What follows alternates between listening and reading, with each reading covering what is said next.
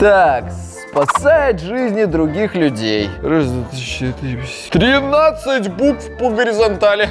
Легкотня. Телохранитель. Головной убор шута. Добрый день. Так, стоп! А куда это мы идем? Как куда? В офис, на работу. Погодите, а я что-то вас не помню. Как не помните, я тут уже 2 года работаю.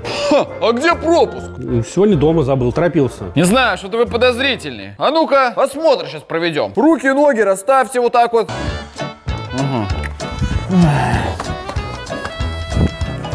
Ну, может, хватит уже? К чему такой осмотр-то? Это же офис, а не военный объект. Так, я вообще-то отвечаю за безопасность людей. Это вообще-то не шутки. Должен все досмотреть. Снимайте ботинки. Это обязательно? А безопасность людей, это обязательно?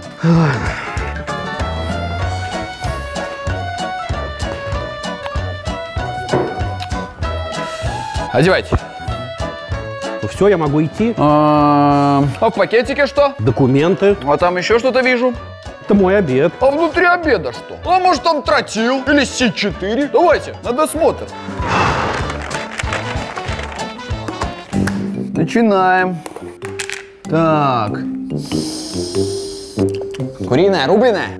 Нормально. Я же говорил. Ага, говорили. Ой, это что? Где? Вот. Нож! Вы нож в офис принесли, ну, с ума сошли. Но это столовые мои приборы, я из дома принес. Это вообще-то запрещенка. 1 удар, 4 дырки. Изымаем. Ладно, хорошо. Я могу идти работать? Ну, можете. Приятного дня. Прием, кукушка. Это гнездо. Коридоры чисты. Звезда может выдвигаться. Звезда начнет движение через 5 минут. Как слышно? Информацию принял. Ожидаем.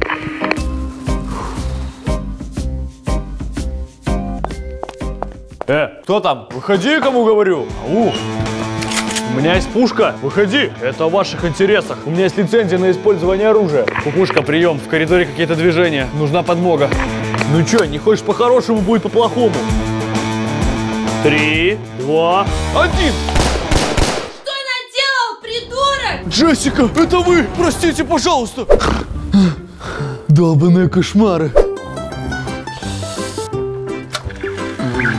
Сегодня исполняется ровно 5 лет со дня одного из самых трагичных и глупых событий на современной сцене. Да никаких трагичных событий, обычное ранение. Напомним вам, что ровно 5 лет назад в результате непрофессиональных действий своего личного телохранителя пострадала всемирно известная звезда, которая находилась в гастрольном туре. Да все было профессионально. Я предупредил, что открою огонь. В результате ранения звезда была вынуждена отменить свой гастрольный тур и вернулась на сцену только спустя 2 года.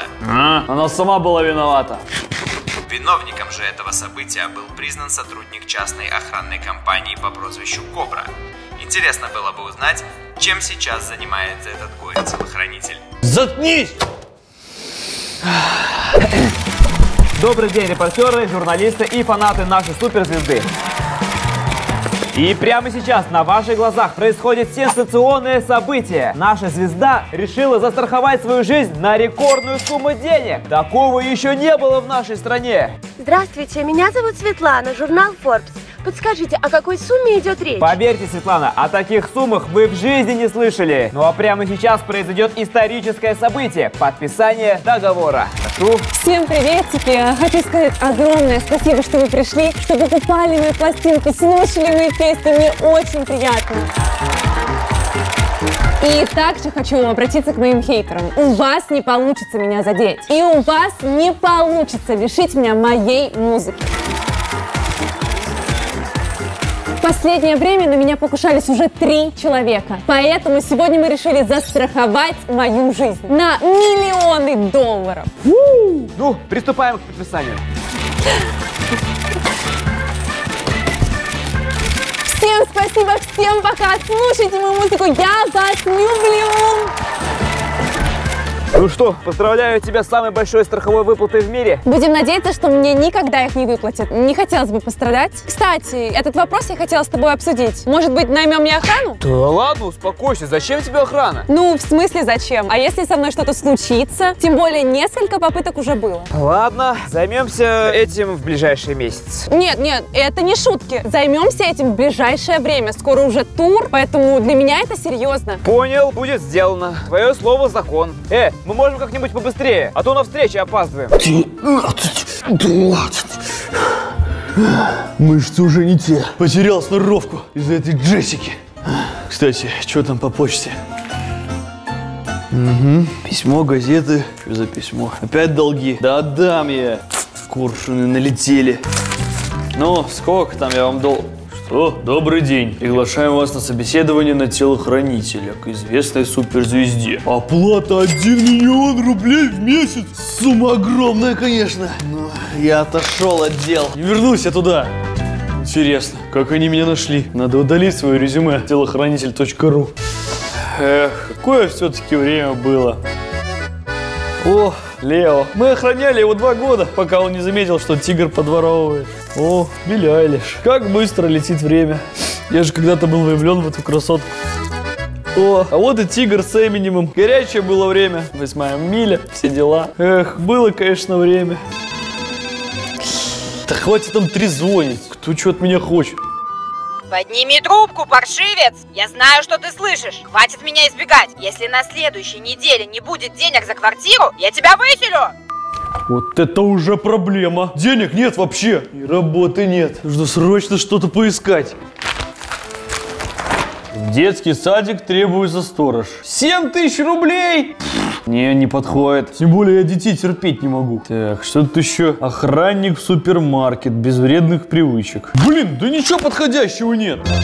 Привет.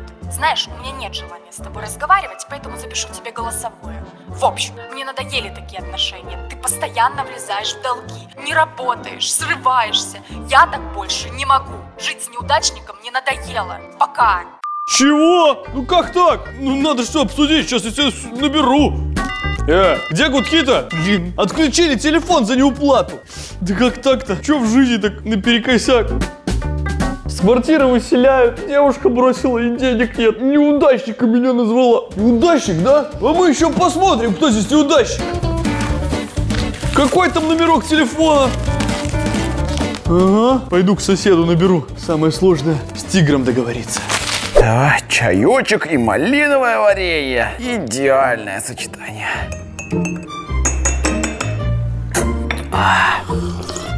Все, стоять, это ограбление! Мужик, остановись! Ты это, не дури, кто бы ты ни был! Стой на месте, один шаг и здесь все взлетит на воздух! Так, тихо, давай решим это мирно! Быстро, данные ключи от 312-го офиса! 312-го? Да, сейчас я медленно, где-то он, вот этот ключик рядом был. Горячо! Ты чё? Я сейчас кнопку! Ты чё, блин? Друга не узнал, что ли? Коллегу? Кобра, ты что ли? Да, конечно, я! Чё творишь? Я пошутить хотел! Дружище, напарник! Здорово! Сколько лет, сколько зим, ё-моё! Ну, а ты, посмотрю, не работаешь уже по специальности, да? Ну я-то да. Я что после того случая, когда ты эту Джессику, ну мне вот другого напарника дали, ну мы с ним совсем не сошлись. А здесь вот спокойно. Да я решил тот случай отпустить и, так сказать, вернуться. В охрану? Да какую охрану? В телохранителей. Со мной пойдешь? Конечно. А что ж там? Добрый день! Приглашаем вас на собеседование на телохранителя к известной суперзвезде. Сколько? Оплата 1 миллион рублей в месяц. С нами можно связаться по номеру. Я связался, так сказать. Нас уже ждут на собеседованиях. Ничего себе! Ну так собирайся и идем. Что ж собираться? Для начала вообще по-хорошему переодеться надо. Ой, это да. Ладно, давай пойду помогу. Что тут? Варенье у тебя. Угощайся. Что, как я выгляжу? Нормально. Ты тоже. Вот как я выглядишь, так же. А ты как я? Готов? Не знаю, я боюсь, что она в курсе про мое прошлое. Вот я тоже в курсе. И я нормальный мужик, и с тобой общаюсь. Она? Она тоже, значит, должна быть нормальным мужиком. Ладно, давай, стучи уже в дверь. Проходите, я вас ждала. Здравствуйте. Здравствуйте. Я тигр. А я кобра.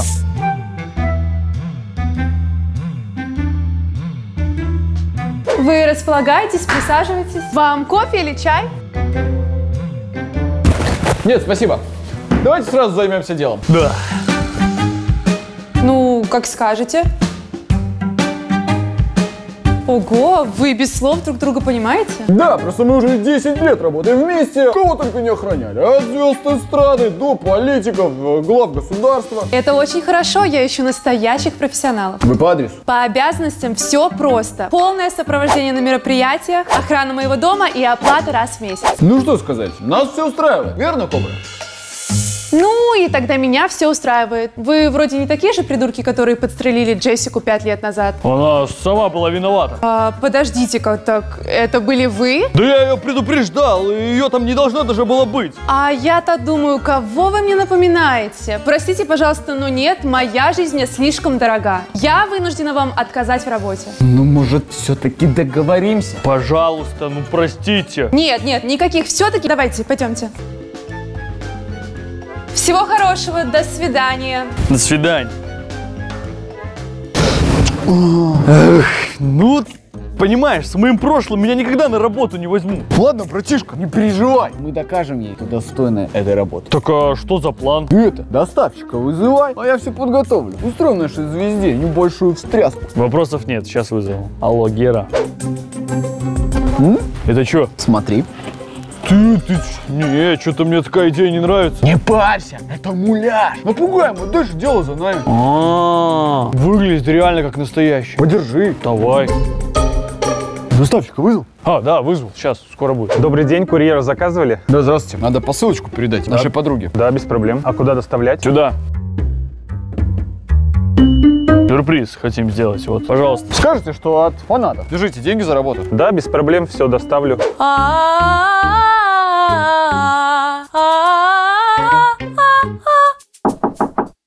Странно, я вроде никого не ждала.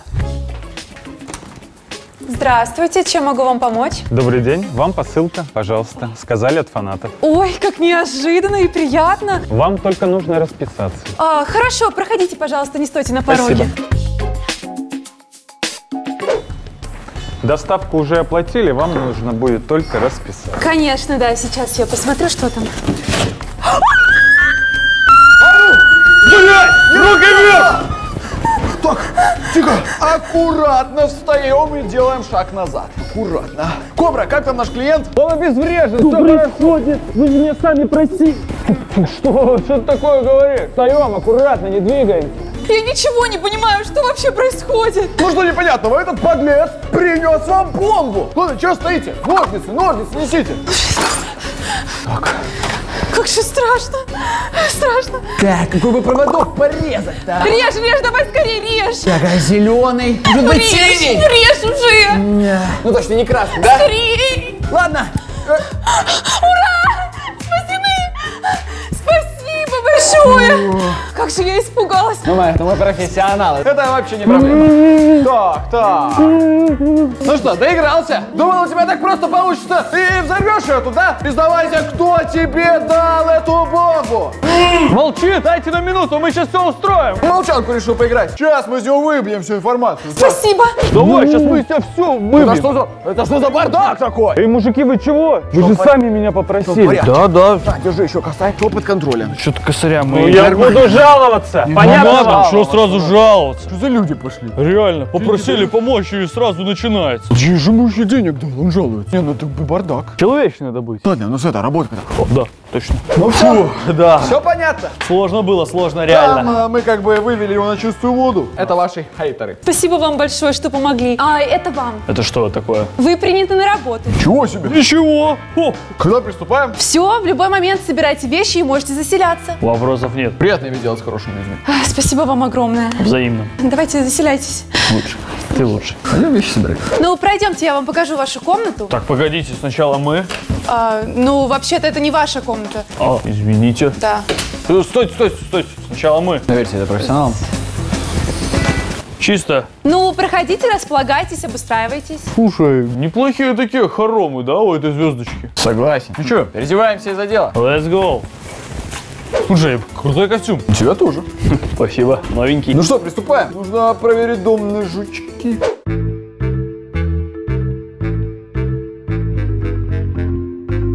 Поехали.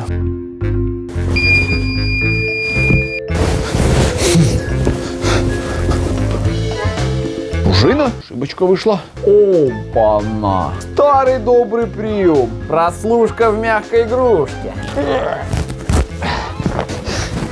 Все пусто? Ладно, надо попросить уборщицу, чтобы прибралась.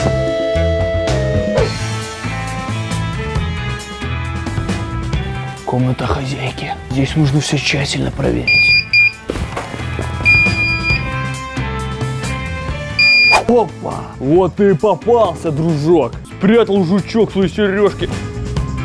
Че, проводов нет, что ли? Ошибочка вышла. Это надо утилизировать. Если что, я их не видел. Опа! Бинго! Зарядка. Отличное место для жучка. Всегда рядом с телефоном. Признавайтесь, вы тут? Алло, жучки!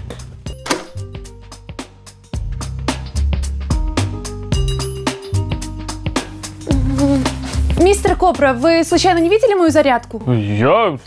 Нет, не видел.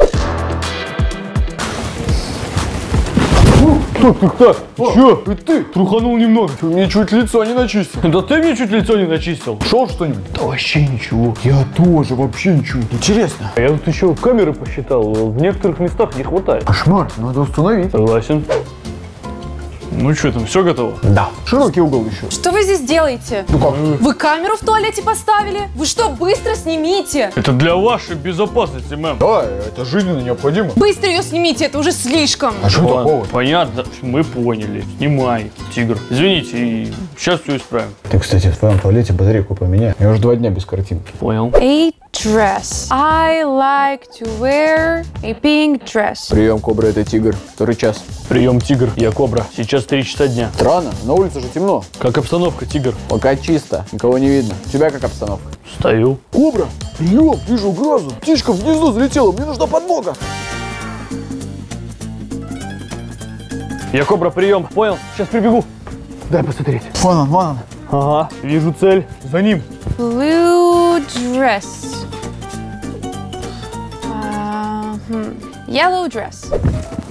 Найми телохранителя. Бесит. Ну ничего, я скоро ее уничтожу, и деньги за страховку будут мои. Так, ты туда, я туда.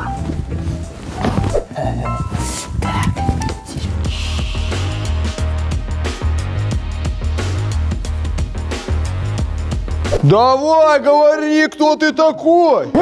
Хуже будет. Подожди, зачем я ему рот заклеил? Он же разговаривать не может. Дай сюда. Еще раз попробуем. А ну говори, что ты тут забыл? Придурки, я вообще-то продюсер нашей звезды.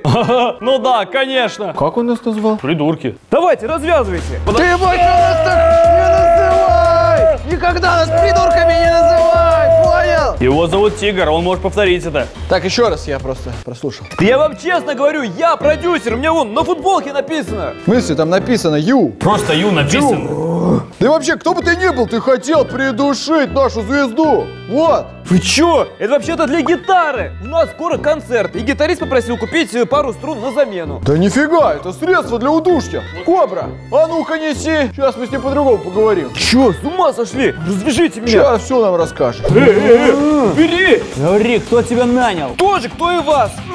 Это что такое? Что здесь происходит? Зачем вы его связали? Пытался задушить тебя. Вот именно, мы вас спасли, не переживайте. Это мой продюсер. Вот, и я что вам говорил? Были не в курсе, мы думали, что это преступник. Так, ну-ка быстро развяжите его. Балбесы! Моральный ущерб вычту из ваших зарплат. Как он нас назвал? Балбесы.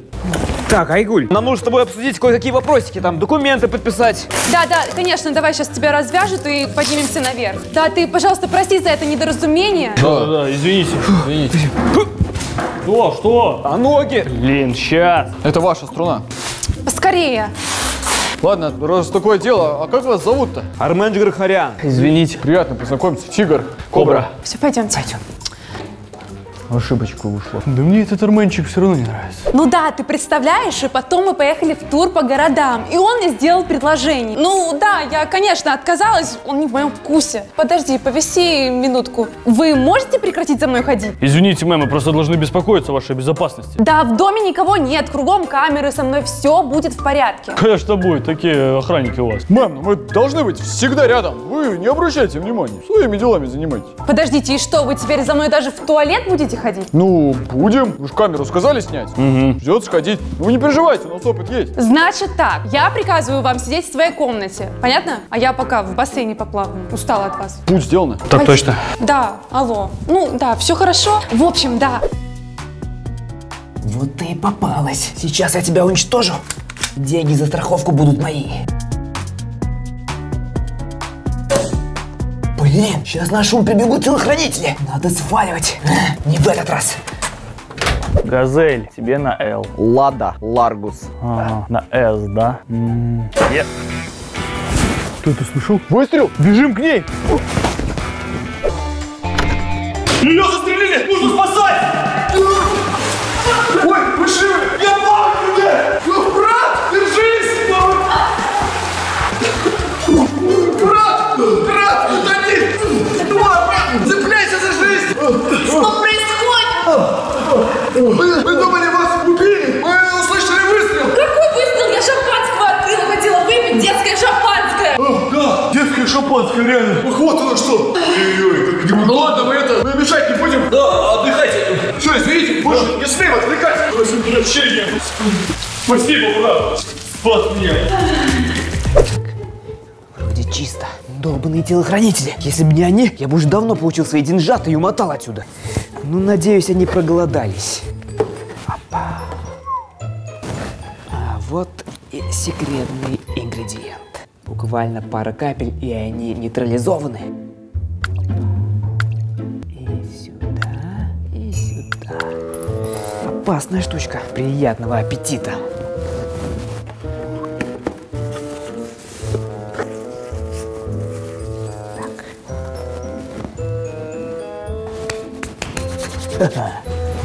Запомните, в случае чего сразу ложитесь на пол. Да запомнила я уже, не переживайте. Мадам, переживать, это наша работа. Ой, а это что такое? Так, стоп. Сперва мы. Ну, поскорее только, там что-то интересненькое. От фаната. Знаем мы этих фанатов. То бомбы подложат, то еще что-нибудь. Так, отойдите на всякий случай. Подальше. Хорошо. Проверим на наличие бомбы. Тихо.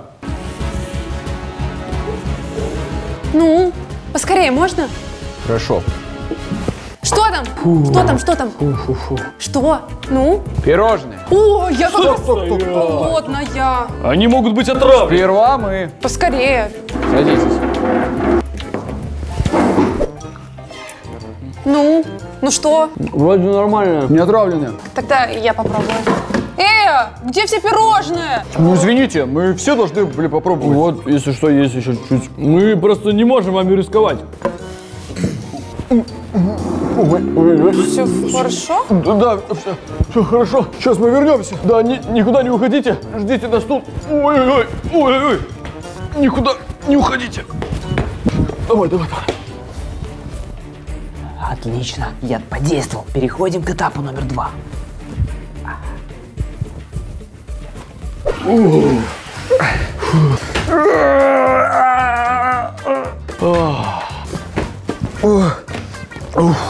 Как ты, кобра? Нормально. В пирожных было какое-то вещество. А ты как, тигр? Хорошо, в пирожных, кажется, было какое-то вещество. Согласен. Чуйка нас не подводит. На нее кто-то реально устроил охоту. Нельзя ее одну оставлять. Точно. Быстрее к ней.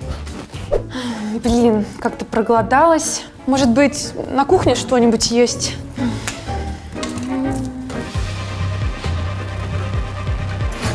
О, ну наконец-то вы вернулись. Как вы? Все в порядке? А вы кто? Что вам нужно? Ха-ха, глупышка, они еще не скоро вернутся. А вот твои дни сочтены. Может быть, хочешь сказать что-нибудь на прощание? Помогите! Помогите! Прощай! В смысле? Ты же его заряжал?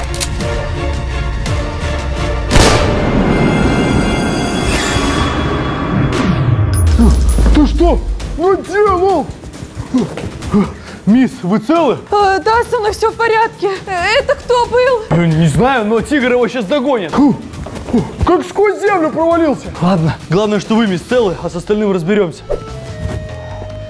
Свалились мне на голову эти два балбеса. Если бы не они, я бы уже давно ее устранил и отдыхал на островах. Так, где у нас тут тормозной шланг? Теперь у вас нет тормозов, уважаемая суперзвезда. Мне было приятно с вами работать, но деньги важнее. Ребята, собирайтесь, нам пора на важную встречу. Ну, в принципе, там мы собраны. Наушник, костюм, очки, все с нами. Человек, с которым я встречаюсь, не должен вас видеть. Это очень важно. Ну, принято. Сегодня работаем на дистанции. Времени мало, пора выезжать. Пройдемте. Так, стоп, тут может быть растяжка. В частности, нужно проверить автомобиль. Понял, ждите здесь. Все хорошо. Садитесь, мы пока проверим под капотом. Побыстрее, пожалуйста. Да, конечно. Все нормально, да? Все хорошо. Немецкий автопром.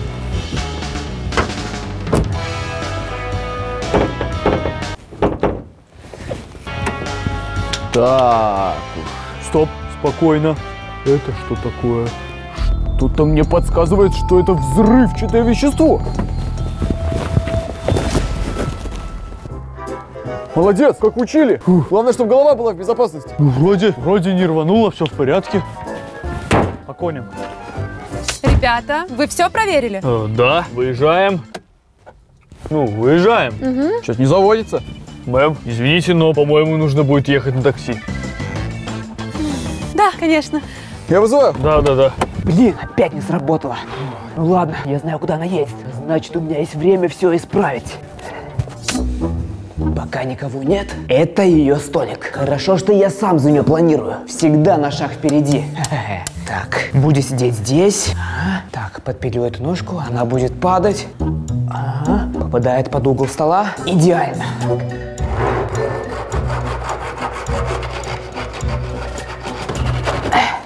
Все готово.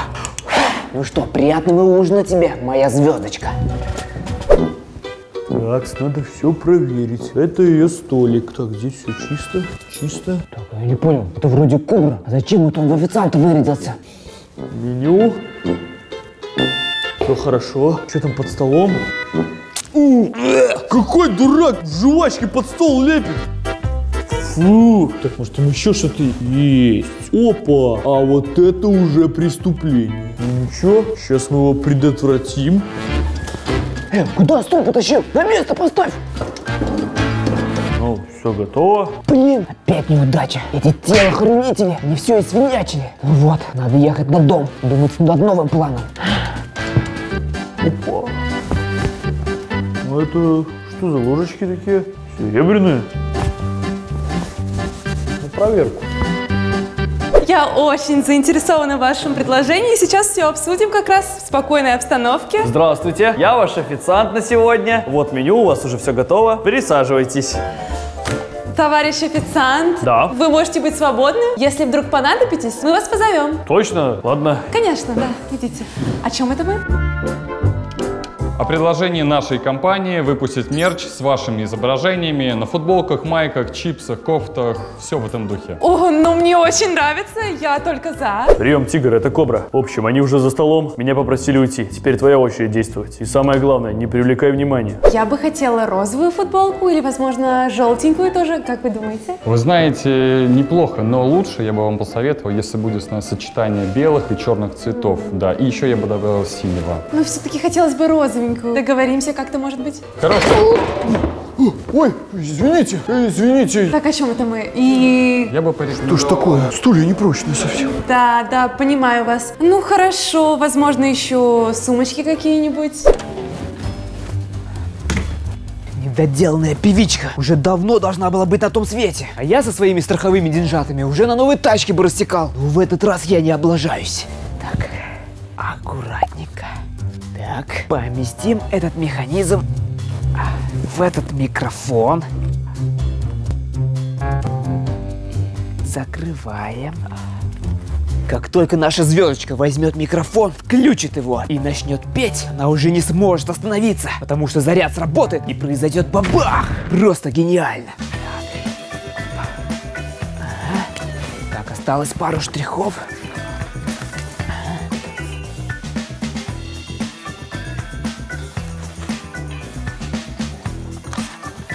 Ну все, осталось дождаться ее возвращения.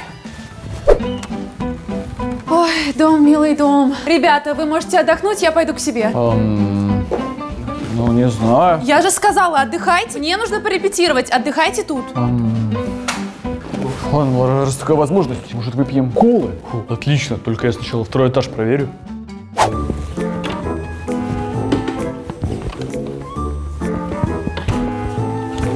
Арменчик? Вы уже здесь? Да, только приехали. А что вы тут делаете? Что за глупые вопросы? И вообще, не забалтывай меня. У меня дела. Я очень занятой продюсер. Все, пока. Тигр, на втором все чисто. Только Арменчик заходил. Ага, иду пить колу. Ай, наконец-то можно заняться любимым делом.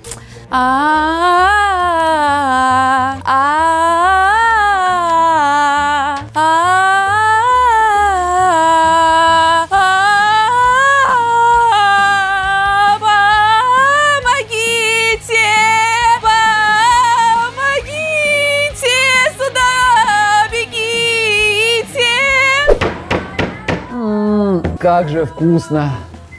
Слушай, а тебе не кажется, что она как-то странно поет? В смысле? Да поет и поет. Да не, часто повторяется слово «помогите». Да ты что, песни эти девчачьи не знаешь? Там все про страдания, про страдания. Тигр, это наша работа, нужно пойти и проверить. Пойдем. Отрываешь меня. Пойдем. От такой сладости. Я же говорю, что-то не так. Раз, два. О, так все в порядке. Да, она просто репетирует, извините. Извините. Сюда идите быстро! Ой, или микрофон взорвется. Ого, реально? Мне страшно! Делайте Так, что-нибудь! спокойно. Эй, йоу-йоу-йоу. Сердце гибнет, помогите.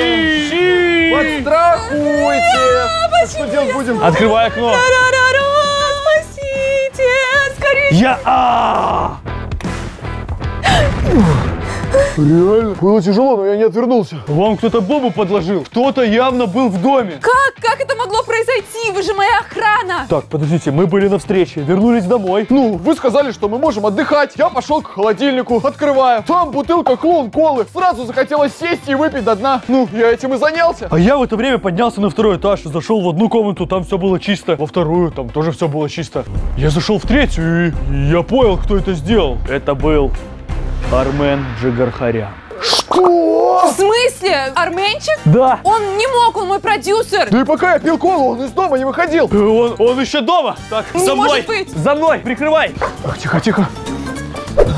Походу, мой план сработал. Взрыв был. Итак, следующая часть плана. Нахожу тело, звоню в скорую, и наконец-таки страховые деньги у меня в руках. Так, тихо.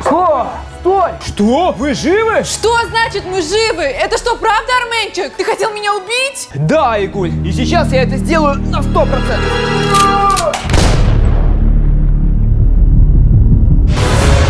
Айгуль, прячься! Так. Я не дам тебе и убить!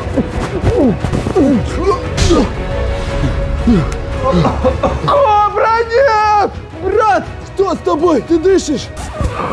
Да, походу все хорошо. Что там? Нет, крови. Он попал в ложку. Дыхалку сбила.